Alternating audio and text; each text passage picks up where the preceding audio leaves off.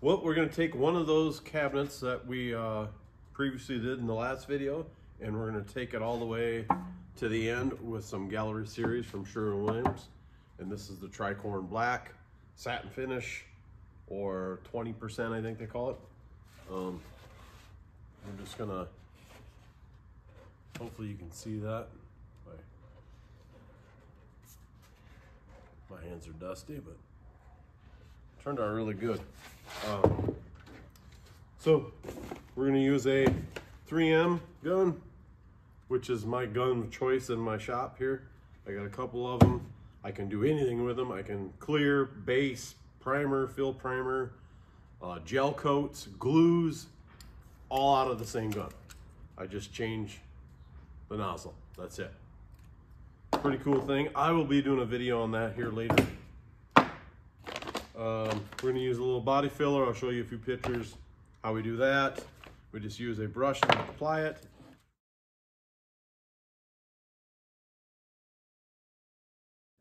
We're going to do 3 coats of the Benjamin Moore fast sanding primer that we have in the previous video. We sand it, and then we sand this in between coats, which takes about 2-3 minutes. Every time you have to sand it, it sands really easy, gives it a nice hard finish, and then we do the last coat on it, and it turns out really good. Pretty easy stuff to use. So let's get to the video.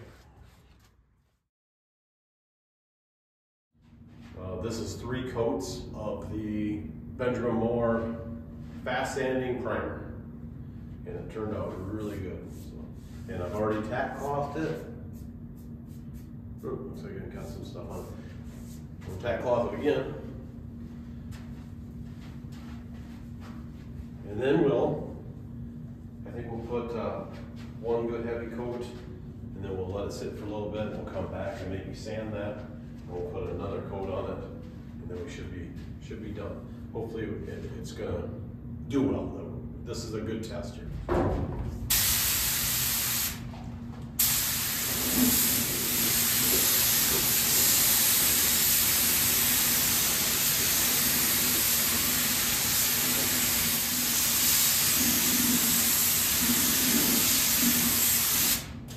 We'll come back in a little bit and we'll show you what it'll look like.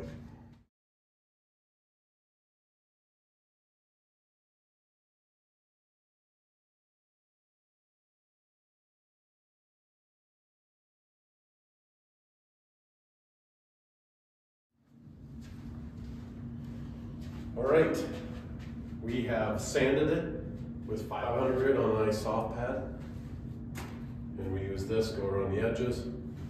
And now we're going to tack cloth it. We blew it off, started the booth up, blew it off.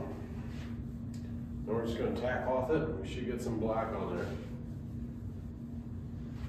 We're going to put another coat on it, nice and heavy. And it's been about 45 minutes since we painted it and then sanded it, and that's about normal.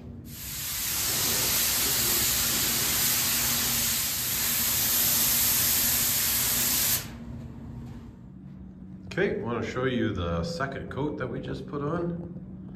There's a few little spots. We'll sand those out and come back. Yep, I'm going to put the last coat on, and then we'll be done. I'm putting more than probably needs to be, but I see a couple little small spots that something must have got to paint. So, and that's what's great about this stuff, is you can kind of come back and fix it. And this will have some orange peel because it's not an auto body by any means, but it's a nice looking stuff. It's got a great sheen to it. Really good looking stuff.